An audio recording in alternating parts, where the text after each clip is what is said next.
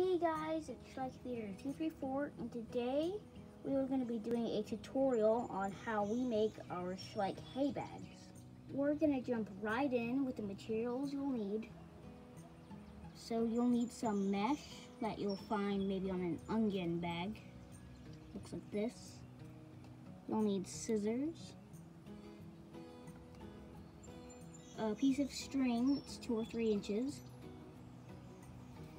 and hay or something that looks like hay. So the first thing you need to do is cut a square of mesh about this big.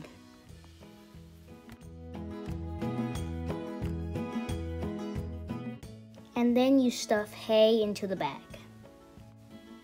After that, you wrap it all up and then you tie a string to the end of it.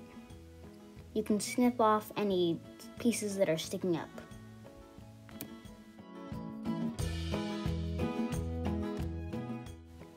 And that is how I make my schleich hay bags. You also don't have to stuff hay in it. I took this bag over here and stuffed clover in it for a clover to eat. So that was probably yummy for her.